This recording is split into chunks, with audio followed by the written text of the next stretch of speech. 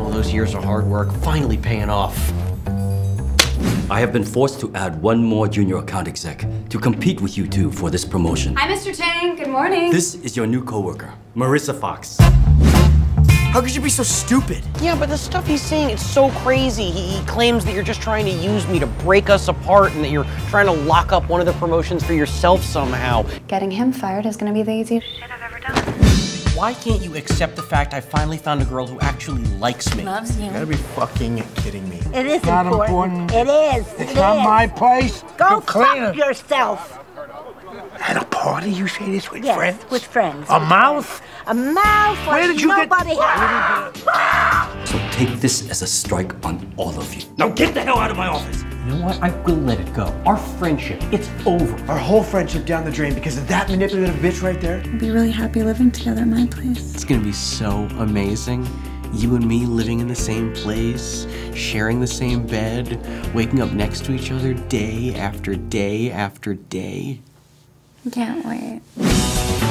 What? Mr. Chang is your husband? How dare you go against me, woman! You haven't fucked me in 10 years with your tiny Asian dick! Mama? And don't come back to work because you're fucking fired! Oh. Excuse me. So one down, one to go. Jacob, what the hell is this? You're cheating on me with this tranny you met at your grandparents' house? What? No! You're fired! No! Jacob, we are over. No! Let me guess. The stupid bitch dumped you. The last person I can turn to, you're my only friend. What the fuck? What the fuck? Hasn't it gotten through your little pathetic brain that I'm too the fucking over? Nobody uses Jacob Silver. What? And then when I tried to chase her down the street, some cop saw me and she told the cop I was stalking her and I threatened to rape her. You too. You're under arrest. Good night, sweetie.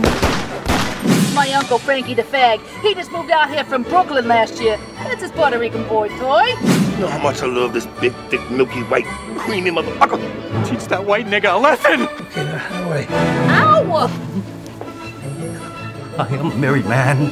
I know you Jewish boys. No. First I'm gonna fuck you, then you gonna do my taxes. I'll do it. Come on, y'all, taste greatness. It don't happen often. Taste it. Come on, get it. Jump if you got to, nigga. Get it. Taste it. One more time. That's right, Sherbert.